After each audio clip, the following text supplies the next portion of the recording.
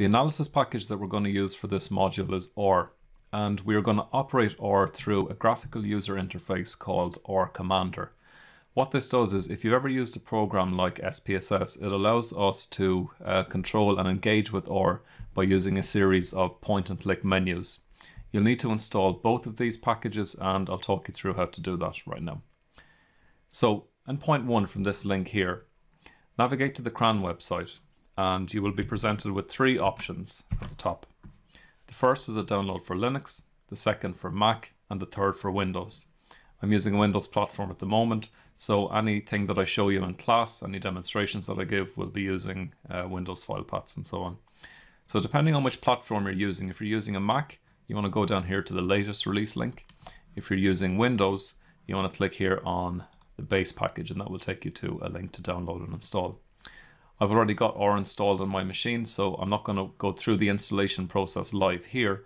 But what you should do is, once the installation process starts, is to accept any default options that are presented.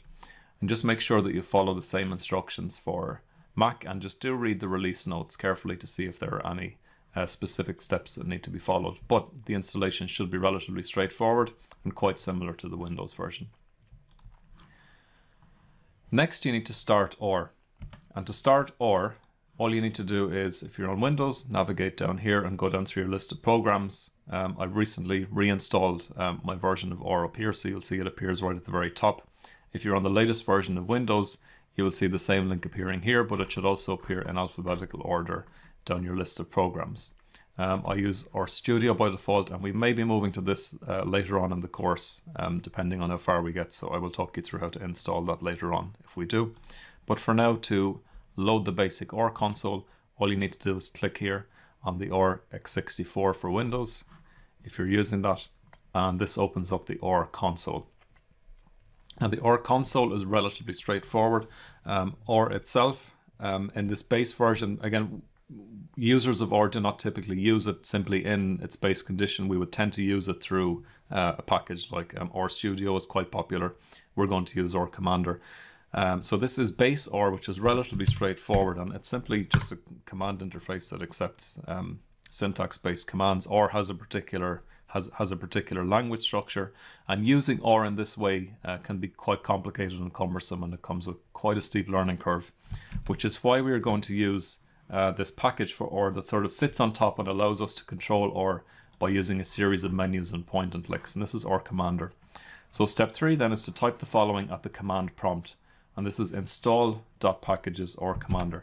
Now I've already got the package installed here, so what you would do is you would simply type into this install.packages, open brackets and then close and quotation marks, Rcmdr.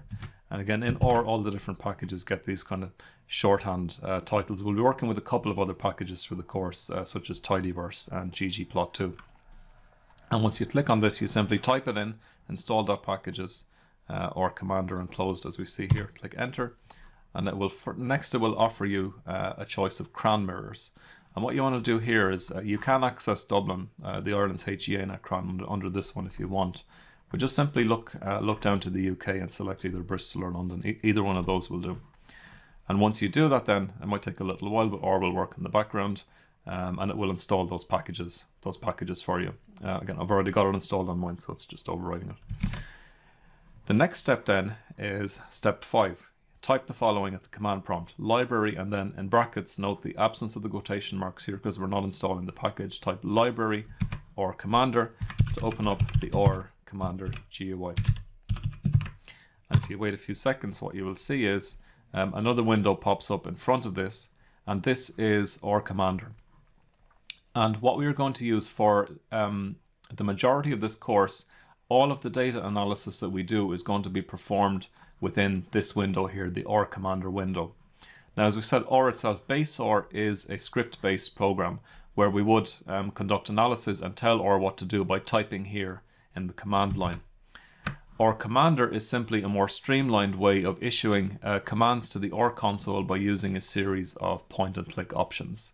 So one of the first things that I'm going to get you to do is to import some data.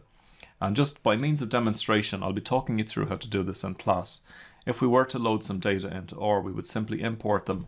And again, the format that I'm going to show you for doing this is in Stata, because Stata is the main program that I use in my ordinary day-to-day work. So all of the data sets that I've provided for this course are in Stata format. And once we import some data into R, what you'll see here is that actually what's happening in the background is that Rcommander is simply issuing commands to the R console and script. So basically what this does is Rcommander eliminates the need for us to type all this initially quite cumbersome code into the R console to get it to do what we want it to do. We can essentially make R work through Rcommander by simply pointing and clicking and using the menus.